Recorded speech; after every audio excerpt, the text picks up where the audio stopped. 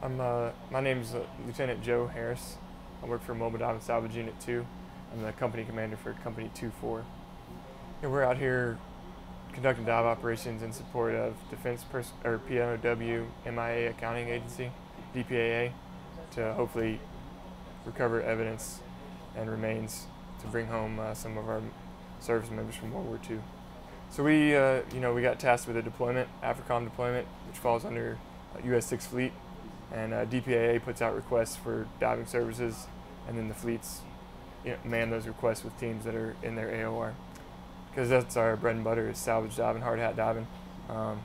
Paired with this platform, the T-ARS ships, this is a perfect platform for this type of job. It gives us the space and the diving capability to execute a mission like this. And also just the mission here, the DPA mission, it's just an honor to be out here with these guys trying to bring home some of our fallen service members, especially I really like World War II history, and just knowing the sacrifices that these guys made and these guys didn't get to come home. It's an honor to come out here and put our skills to work to hopefully try to bring them home and give their families some closure.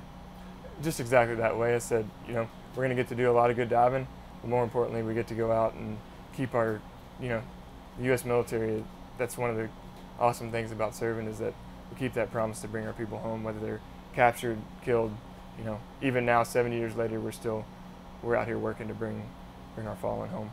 Well, obviously, it has all the built-in dive system for us. We have a recompression chamber available, our compressor and dive air.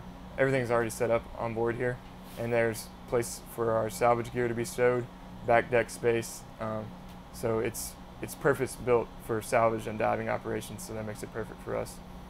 So the T-ARS platforms are obviously they're purpose built for salvage.